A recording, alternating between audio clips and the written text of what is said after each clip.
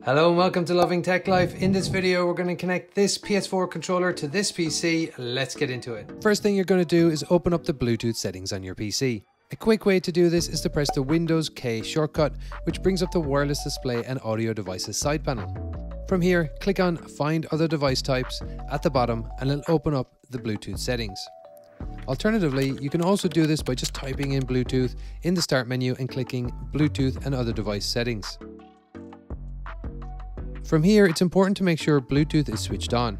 If your PC doesn't have Bluetooth, you can add it with a dongle. I'll leave a link to some Bluetooth dongles in the description below. Now that you've confirmed that Bluetooth is switched on, then go ahead and click on Add Bluetooth or Other Device. Next, you will want to put your PS4 controller into pairing mode. To do this, you'll need to hold down the PlayStation and Share buttons for a few seconds until you see the lights flashing on the controller. Now that your controller is ready to pair, you can click on the Bluetooth option and a list of devices will show up. The PS4 controller will appear as wireless controller. Go ahead and select this and Windows will set up the controller. On the controller itself, you'll notice the flashing lights are now just a solid color.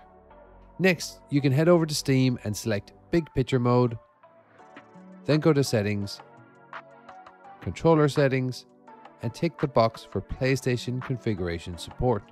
You will see the PlayStation 4 listed under detected controllers. You can go ahead and select this and then Preferences. It gives you some additional configuration options. Here you can rename your controller, adjust rumble preferences as well as the player slot LED. One cool option is the ability to adjust the controller light color to whatever you want, as well as the controller light brightness and saturation.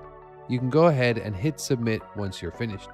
Another option for connecting your DualSense to your PC is connecting it with the cable on the back of the controller. Lastly, if you want the best of both worlds and want to connect it wirelessly with the most game compatibility, you can install some additional software.